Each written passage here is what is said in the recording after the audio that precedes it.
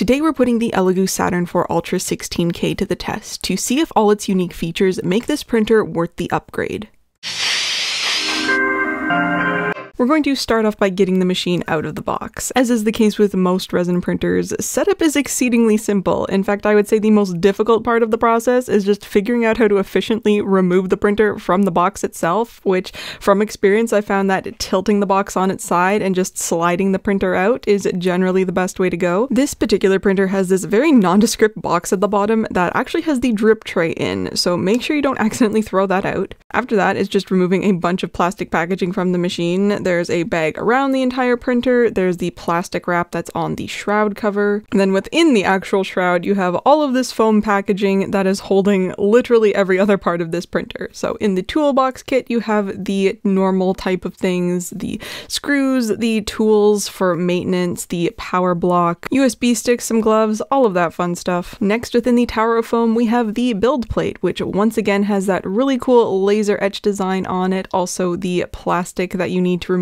before printing anything on it. The build plate now has these nice grips on the top of it, which is an improvement over the original Saturn IV build plates that everyone complained you couldn't grab onto very well. So it's nice to see that design issue being resolved. Now within the printer itself, first thing I did was remove the lens cap from the camera. Next was onto the vat, which is being held down by these bolts for shipping. There's nothing about removing these mentioned in the user manual though, but we definitely do need to remove them at the very least to replace them with the proper screws. So I grabbed one of the hex keys from the tool package to remove those. Also removed the last piece of foam from underneath the vat, and then it was on to the film that once again is not mentioned that needs to be removed, but there is the film that is physically on the screen as well as the one on the bottom of the FEP sheet. But once you've got both of those off, you can return the vat to the machine and then screw in the proper vat screws. All that's left to do after that is to plug in the two parts of the power cord together and then plug that into the machine itself before turning it on. The printer will start by guiding you through a fairly typical setup process. Select your language, add it to your Wi-Fi if you want to, name your device. Next it'll run itself through some self-tests, which it actually does every time you turn on the printer. This is a fairly quick process though. After that it will most likely prompt you to upgrade your firmware, which I would highly recommend doing.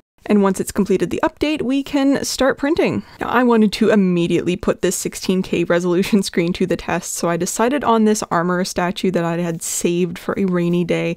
I did start off with the base first though, just to make sure that I had all of my resin settings dialed in correctly. Something that I believe is quite unique to this machine is that it actually has a minimum resin fill line as well as a max fill line. So made sure to fill it up to that line at the very least. And then it was on to getting this part printed. I ended up remotely sending the file to this printer, which is why it's in the local file section of the machine. And once you've pressed print, the first thing this machine is going to do is warm up the resin tank. You can set the machine to preheat beforehand, but I wanted to see what it would do without that, and to go from 23 degrees Celsius to 30, it took the printer about 10 minutes. One thing that I do really like though is while the machine is working on heating the vat up to your temperature, it makes the build plate go in and out of the resin to basically mix the resin around to make sure it's a uniform temperature throughout the whole vat. I was also very interested in trying out the time lapse for this machine, especially now that it has the LED light to illuminate the print itself.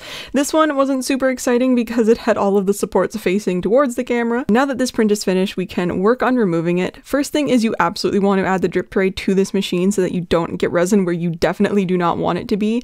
One thing this machine unfortunately doesn't have though is a drip bracket. So I printed myself one of these, which is one that works with the older version of the Saturn IV Ultra. 10 out of 10 highly recommend, and this is what the base print was looking like. Super impressive looking, even though it was still all covered in that excess resin, which meant that I was very excited to start moving on to the rest of the armor. Another thing that I wanted to point out was that there's just like no hope in terms of accurate time estimations for this machine. I'm pretty sure it's because of the whole tilt release functionality that the slicer just does not understand the settings that it has to be set at for it to work properly. So don't freak out if the slicer tells you something's going to take 100 hours to print, because I basically maxed out the height with this machine with those legs, and this was only a just over 9-hour print. And that was using like the default standard setting, not the high speed version, and again, these pieces turned out beautifully. And those two build plates worth of parts were the entirety of the armor statue, so I figured it was about time to start getting everything cleaned off. As usual, I set the timer for 4 minutes. I honestly don't know why I do this, it's just what I've always done, and it seems to work out well. And here's what the parts were looking like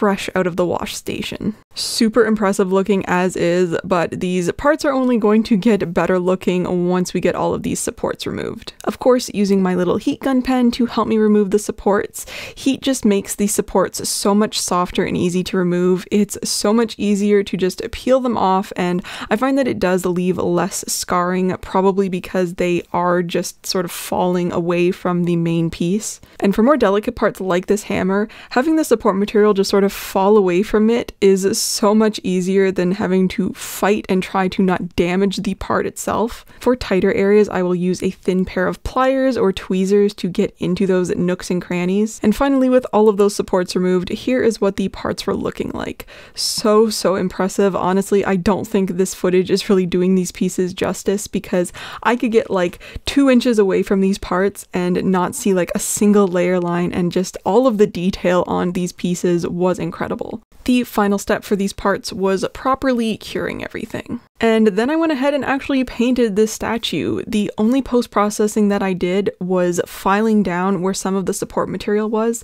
Other than that, what you see is exactly what came off of the printer. And again, the detail on this model was insane. Like, you can literally see the stitching in the belt, the texture of the leather in the skirt. And it actually might be a good thing that I went ahead and painted this, because I'm not sure if the camera would have picked up those super minute details otherwise. Now, clearly this printer is very capable of printing incredible detail, but I also wanted to see how it would handle smoother objects. So I filled up an entire build plate with a bunch of different credits. I know I literally am printing money. Once again, this was a bed of really successful looking prints, got all of those cleaned and cured, and this is what some of those credits looked like close up. Some of them looked like they had minute lines, but then when I would turn it in a different direction with the light, they would disappear. So when I go to paint these, I'm not sure if any of that will even be visible or not. These are one of the few things in this video that I didn't paint yet, but overall, all of these turned out really nicely. I did pick a bunch of different types of credits. We've got the Atten gold coins, the Republic credits, even some Imperial ones. So for quite simple prints, they did turn out really impressive looking since they are so smooth. From there, I wanted to jump back to something more detailed, but also larger. So this is a life-size Wiccan crown, so a full life-size prop that involved an insane amount of support to get to print properly. Again, this looked like it turned out beautifully, but I wanted to really see what it looked like once all of the resin and support material was removed. I have to say, this was one of the more nerve-wracking pieces that I've ever had to remove supports from. I did mix in some more flexible resin so that I didn't end up just shattering it when I went to try and remove all of this stuff, so that was a good plan, but still with the heat, it was making the crown quite flexible, and then once all the like support structure was gone, it was like very bendy, and I was concerned that I was just gonna sort of like flop and break, which thankfully it did not, and it ended up turning out really beautifully. It has that very interesting combination of being insanely detailed with all of the cutout sections, but it is a smooth piece, one that I've also already painted. Seeing how this machine was handling all of these prints made me cave in and finally decide to tackle Rio Vidal's dagger. This thing has been my Roman Empire, as the kids say these days, and it is an insanely detailed prop. One I had to muster up my last 2 3D modeling brain cells for, because no one was crazy enough to tackle this design project, and I absolutely do not blame them after doing this myself. There are few things more satisfying than modeling something yourself and then having that finished object physically within your hands days or even hours later. And once again, this machine produced paint-ready props straight off of the printer. The last thing was more of a fun project. We have a bust of the legend himself, Neil. This was the only print that had a bit of an issue, and I'd say it's more on me than the machine. It looks like there was a bit too much suction force, and it caused it to split on the arm a little, which is really unfortunate because this print turned out so amazing other than that one little section. I thought it was important to include, though, to showcase that even with a lot of experience, not every single print is going to turn out perfectly.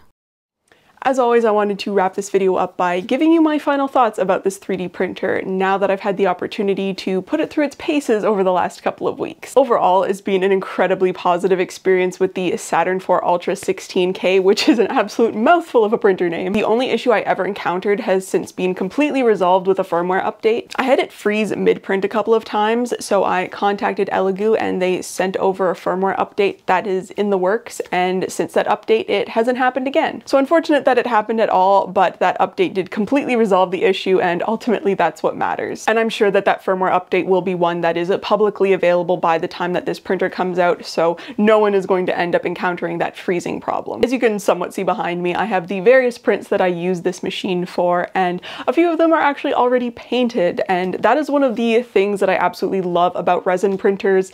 They end up being like paint ready straight off of the machine. A couple of the pieces got filed down where support material was, but really the only part that got any sort of sanding was this dagger blade, only because it tapers, and so you could see a little bit of stepping. I knew I was going to have to do that super realistic metal painting effect on it, and that will make even the smallest of imperfections on a print job show up. So the fact that it was like not even a 5-minute sanding job for that blade to be paint ready was incredible, and I did nothing to the handle. It turned out absolutely beautifully. It captured all of that detail perfectly, and yeah, this is probably one of my new favorite prop builds now. Because of the 16K resolution screen that this printer has, it does really make it an excellent all-around resin printer. Unfortunately, a lot of the time when you start looking at those bigger machines, you technically start decreasing the pixel density. You know, when you can get a screen like this big that is 9K and then a screen this big that is also 9K, then the pixel density is less, and so that is when you start sacrificing some of those details on smaller models. And if you are someone that does quite a variety of different types of projects, you're doing tabletop miniatures as well as larger prop builds, finding a resin printer that can cater towards both of those types of projects can be more difficult, but I think the Saturn IV Ultra does actually succeed in a lot of those areas. You end up getting that larger build plate and build volume, so all of a sudden you can fit so many larger pieces on it, or just batch print even more parts, but you're not really having to sacrifice any of that print resolution because of that 16K screen. This printer is also just incredibly easy to use. I'm not entirely sure what the general consensus is about the tilt release technology. I am personally a pretty big fan of it. I think it works really well. The tilt release also makes printing very fast. I nearly maxed out the build volume height with those armor statue legs, and I believe that print job took just over 9 hours, and that was a pretty tall print, so 9 hours for that was very impressive. The one thing that it absolutely improves upon is ease of print settings. On the more traditional resin printers that pull the bed just up and down, you do have to worry about the lift speed and distance and just a lot more settings than you do with this one. I mean, technically, I'm sure you can change it, but for the most part, you can leave it as is, and then on the machine itself, there are speed settings whether you want it to run at standard, high speed. Yeah, it's really nice to have more settings to not have to worry about whether you are just starting out resin printing and have no clue what any of those settings even mean, or even for me with years of resin printing experience at this point. So it was very nice to only have to worry about 2 settings, which were just the layer and bottom layer exposure times. And honestly, the only reason I even messed with those was because of the heated vat that this printer has. At this point, I basically figured out the exposure settings for all of my different resins, so I tend to not mess with them, but because this printer is keeping your resin at like the most optimal temperature, warm resin prints a lot easier. I just decreased my layer exposure time by a couple of milliseconds. It's not that it was really doing anything crazy to the prints themselves, I just found that the support material was maybe a little too strong and well attached to the print. Depending on the temperatures that you're used to working with your resin in, then you might need to decrease those exposure times further than a couple of milliseconds. You know, my workshop typically is like 22 to 25 degrees Celsius, so it's really not a massive jump from that to the 30 degrees that this printer was keeping my resin at. But if your typical printing environment is even colder than that, then you will possibly need to decrease those exposure times even further if you've been somewhat compensating for the colder resin. But even though my workshop tends to be in fairly optimal temperature conditions, I am still a massive fan of the heated vat feature. Warmer resin prints a lot easier, there's less likely of a chance for print failures, and in the summer it does get colder down here with the air conditioning. It's nice to know that regardless of what time of year it is and what the temperature is like down here, that this machine is going to be keeping my resin at the absolute perfect temperature. The only slight downside with the heated vat is it does take a reasonable amount of time to heat up to those temperatures. Again, it was really only having to go from like 22 degrees Celsius to 30, so not a humongous temperature jump. I would say it took somewhere between 5 to 10 minutes. That build plate is also another massive positive thanks to it being that self-leveling type. Just another one of those things that you don't end up having to worry about and that really make this printer plug and play. I think it took me like in total maybe 20 minutes to get it out of the box even even with filming, like you saw the beginning of this video, this was like not a difficult process at all. If I wasn't worried about filming the process, I probably could have had this thing out of the box and ready to roll in like 10 minutes. I do also really like how on the build plate, Elegoo added those top gripping bracket things. I know that's something with the Mars 5 and the older Saturn 4s that was of concern when it was just that smooth, like rounded shape. It did make it a lot more difficult to grip onto. So it is nice to see Elegoo fixing some of those design issues. Same thing goes for the light that is now included within the shroud above the camera. It means that you always have optimal lighting if you are somebody that likes making resin time lapses or want to monitor your printer remotely. As far as I know though, you can only monitor it from a computer, so it isn't the same thing as like checking in on an FDM printer like I'm sure a lot of us do with our phones. I'm not sure if that's something that's going to change in the future perhaps. So yeah, a lot of great well thought out design features for the Saturn 4 Ultra. The only thing that I feel like is missing is a drip bracket, which you know is my general complaint amongst all resin printers. I always just wish that more machines had those built-in drip brackets either on the printer or on the physical build plate itself. It's just such a necessary thing for me, so when machines just don't have it, it irks me. But yeah, it's just one of those things that I'm going to keep mentioning in every single resin printer review until companies start putting drip brackets on their machines. I'm pretty sure I exclusively ended up remotely sending all of my print jobs to this machine. I just never seem to be in the same room as my printers when I'm ready to send a file to them, so Wi-Fi printing and remote sending is like a necessity for me at this point. But something that I did notice is that when this machine is running, you can't actually send more print jobs to it. So this could be something that is like a standard feature in the Qi2 Box Connect or whatever it's called, and I've just never noticed until now. But it is a pretty common thing across most FDM printers that even when they are running a print job on them, you can still remotely send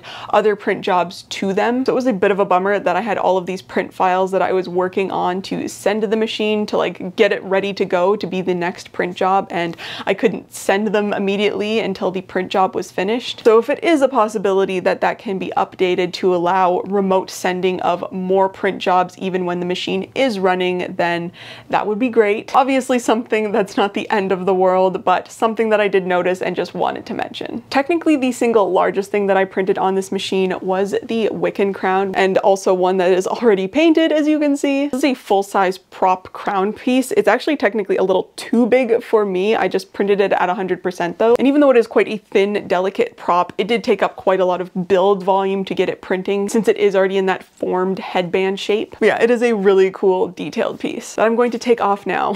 Overall, I think the Saturn 4 Ultra 16K is honestly a near perfect resin 3D printer. It has so many great features on it that make it so easy to use that whether you are somebody that is looking at this machine being their first resin printer or are somebody with experience but are looking to upgrade, I think you will appreciate all of these ease of use features. Print quality is phenomenal, and thanks to its larger build volume, you have an even larger range of types of projects you can use this machine for. Overall, I think this is an excellent resin printer that is going to be a great option for a ton of people, but especially those that want a really great all-around versatile machine. One that is capable of producing larger projects while not sacrificing any of that resolution for when you want to print something smaller. If you want to find out even more information about the Saturn 4 Ultra 16K, there will be links in the description box. But that is everything, so thank you so much for watching, and I will see you in my next video.